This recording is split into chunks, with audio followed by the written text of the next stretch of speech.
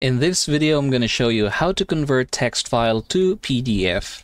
Now, in order for us to begin, I'm just going to show you my file. So this is the one that we are going to convert. So as you can see, this is a text file. Now I'm going to go ahead and close this one, and then we're going to go ahead and open a browser. Alright, now that we are here, what we are going to do is just look for text to PDF converter, just like so.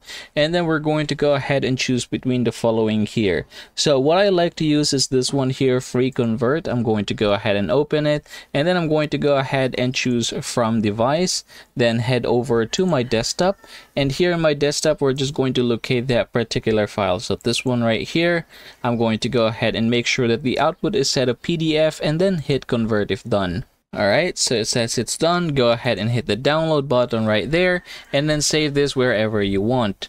After doing so, you should be able to see it here. Go ahead and click that one to open it. And that, everybody, is how you are going to get this done. I hope this video helps you out.